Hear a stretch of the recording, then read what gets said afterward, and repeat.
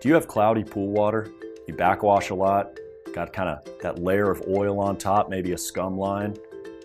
Is it really hard to manage? You're using a lot of chlorine, but you're just not getting that ORP up?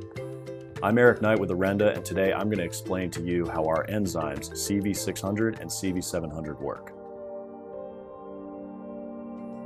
Do you remember going back in elementary school and your chemistry teacher or whoever your homeroom teacher was teaching you about molecules? I want you to think about every contaminant in a pool at the molecular level, okay?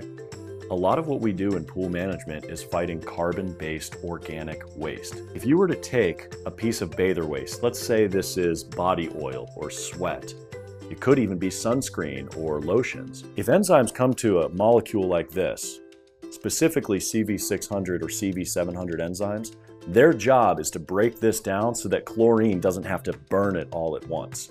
That's what an oxidizer would do. But if this is bather waste, chlorine's not really fit to get rid of that. Chlorine's really good at disinfection, like killing germs. It's not really good at getting rid of this. What our enzymes do is they come in there, they break all the bonds, and then they eat all of the carbon. The result is off-gassing bubbles of carbon dioxide, which means the bather waste is out of the pool.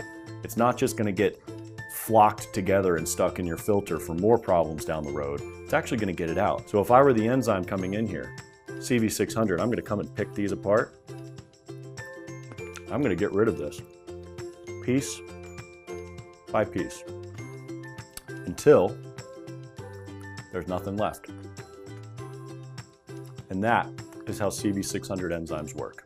Thank you.